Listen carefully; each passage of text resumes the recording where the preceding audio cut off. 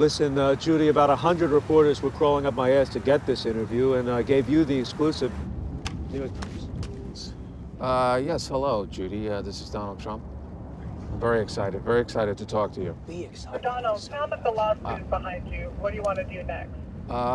Well, I intend to acquire the Commodore, and I'm planning on making it the best and the finest building in the city, maybe the country, in the world. Judy, in the world, it's going to be the finest building in the world. It's going to be a spectacular hotel, absolutely spectacular, first class, and... That sounds very ambitious. Where do you get the drive? You're still so young, Donald. I got flair and I'm smart, so I think that's going to make me successful. But I also want to stay humble. Sorry, Judy. Listen, let's do the rest in person and bring a photographer, okay? Sorry, Roy. No, I mean, listen, Caught it's me your off life. You got a ways to go, but you're learning.